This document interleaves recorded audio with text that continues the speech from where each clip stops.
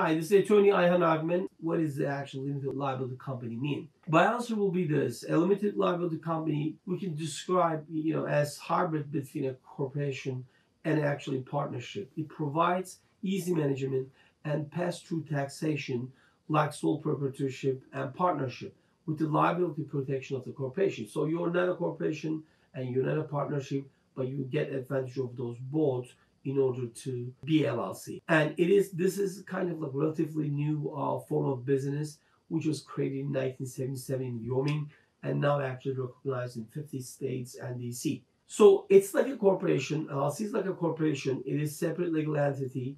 Unlike a corporation, though, there is no stock and there are fewer formalities actually. The owners of LLCs are called members instead of shareholders. So in a sense, it's a like corporation with less complicated taxation and stock formalities. So that means that operating LLC is less formal than corporation and usually only requiring annual members meeting and members agreeing to changes of operating agreements and other major company decisions.